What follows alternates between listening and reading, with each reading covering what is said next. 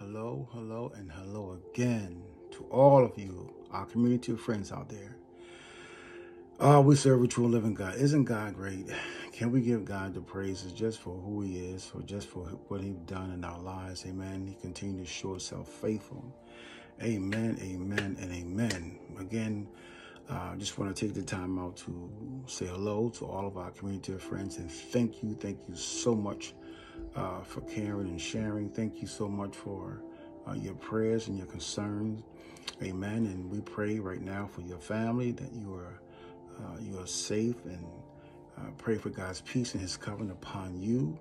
Amen. As you continue to pray for us as we go through this thing called life, as we labor, amen, through this thing called life, but we labor, amen, before God. Amen. God is so awesome, so awesome. So we pray that you all are safe, and that you all are still wearing your mask, and you all are still social distancing. Amen. As we continue to look from the hills, look to the hills from which cometh our help. We know our help comes from the Lord. Amen. And we pray right now that we were safe from this pandemic. Amen. That God will allow it to do what it has to do, and then he can say halt just as much as he allowed it to happen, or he can stop it. Amen. So let make sure we stay on our face, God, and we continue to pray before the Lord Jesus Christ.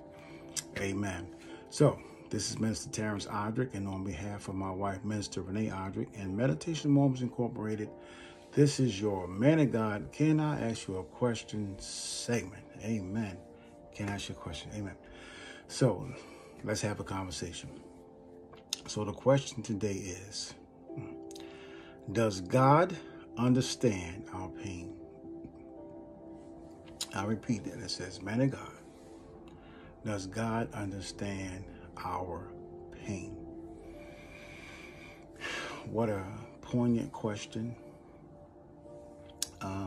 Heartfelt question. And I would dare say a bold question. And I say that because, you know, we probably were taught coming up, or what we believe and what we heard and what we read. Oh, you're not supposed to question God. But, you know, if you in your word, you see all throughout the Bible, God's word has been questioned time and again.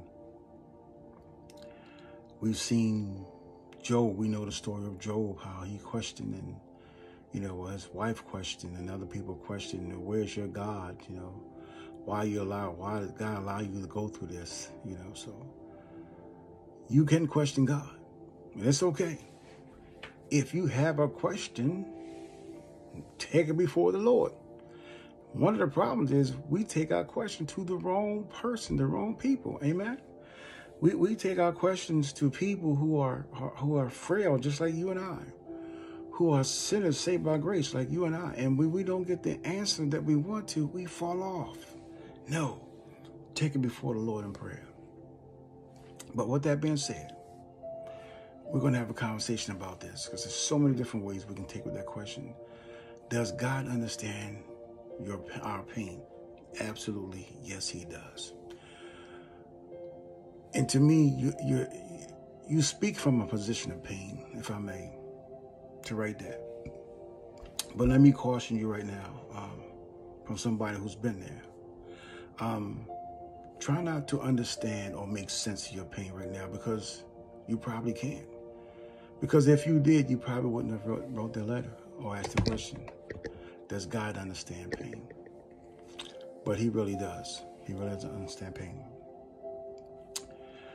Pain comes in so many different ways, so many different forms. You can have physical pain, emotional pain. God understands it all. He's been through all of it. And we're going to talk about that a little later. But nobody can tell you about your pain. And I dare not, there's not a word that I can say to you that can speak to the very existence of your pain. Not a word. No matter how long I sit here and try. Nothing, because nobody knows your pain but you. But God does. I promise you that he does. I remember I was at the dentist, and I was getting some dental work done, and he shot me with the Novocaine. You know, as they do, they shoot you up to numb my gums and everything. So right before he about to, start the work on me, he says, okay, well, you good, right? You don't feel anything, right? And I said, yes, I do feel something. And he's tapping on my side. I said, you feel that? I said, yes, I feel that.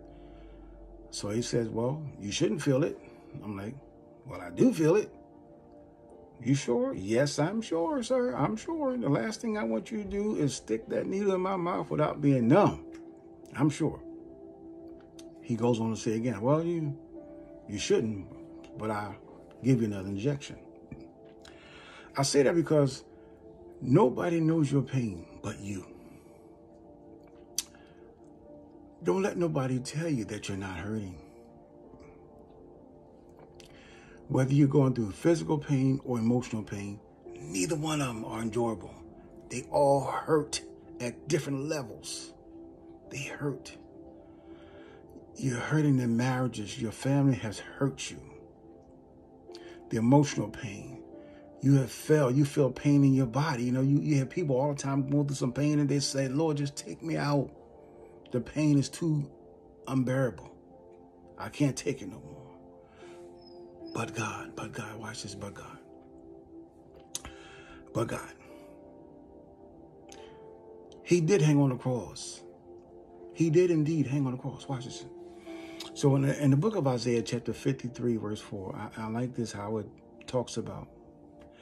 In the book of Isaiah, chapter 53, verse 4, this is the New International Version, it says, surely he took our pain and bore our suffering. Yet we consider him punished by God, stricken by him and afflicted. So, yes, he took our pain. He and our, it sound like something that's jointly. So he took our pain.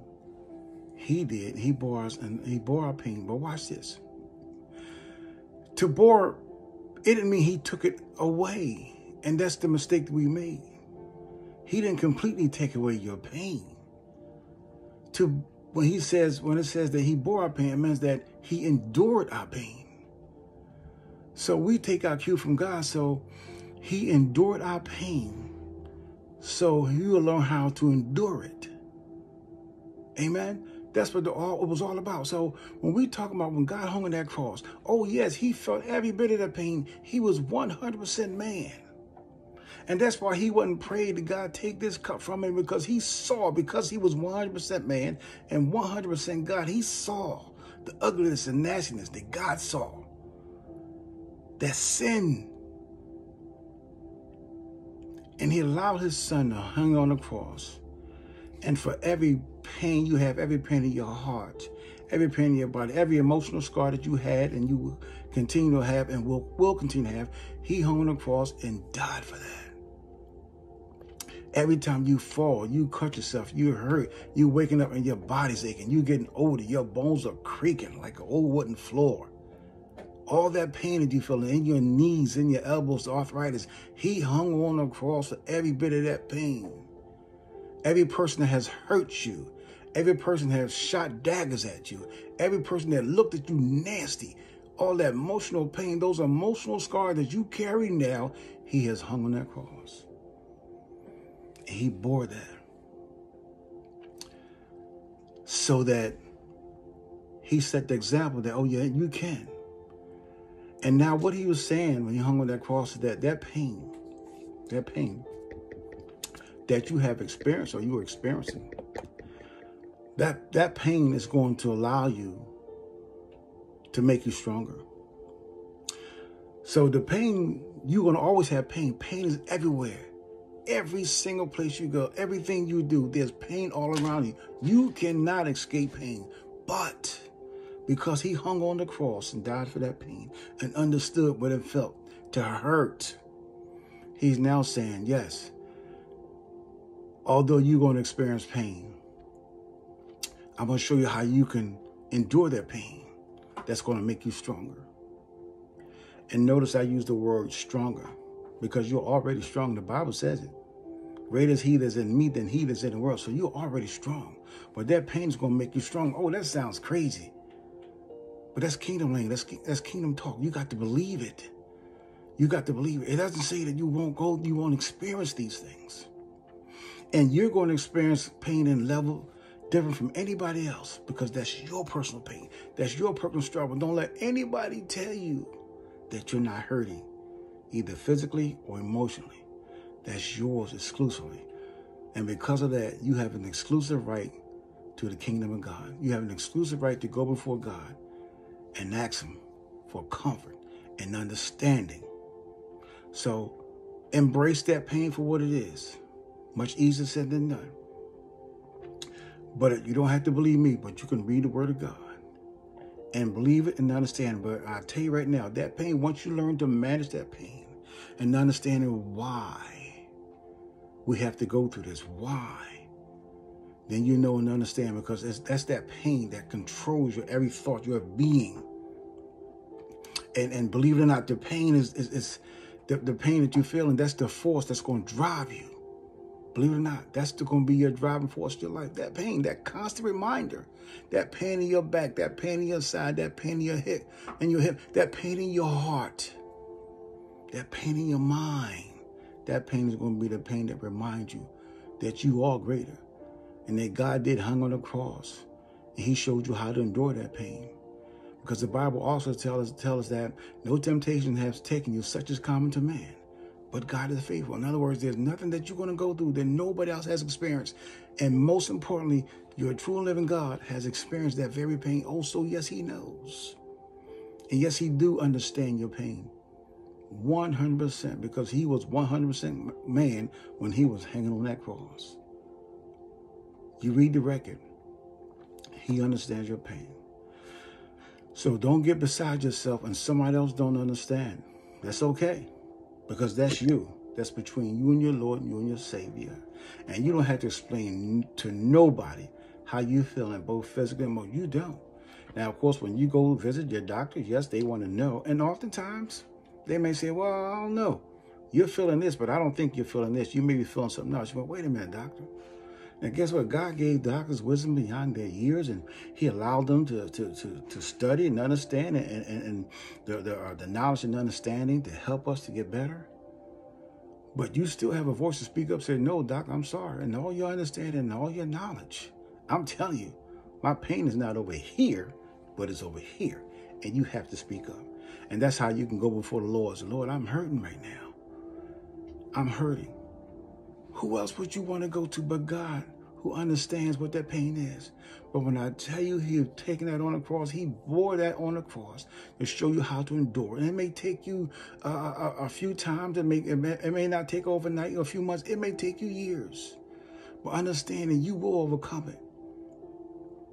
So again, if you even succumb to that pain, God has already provided for that as well. So don't be afraid of it.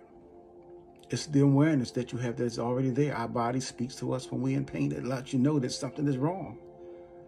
And we often want to think, oh my God, what's going on? Your pain, when your body is aching, that's your body talking to you. Hey, you need to do something. Or you need to stop doing something. You're wearing me out. This is your body communicating, talking with you. Well, how do they? Well, when pain. Again, this awesome God that we have.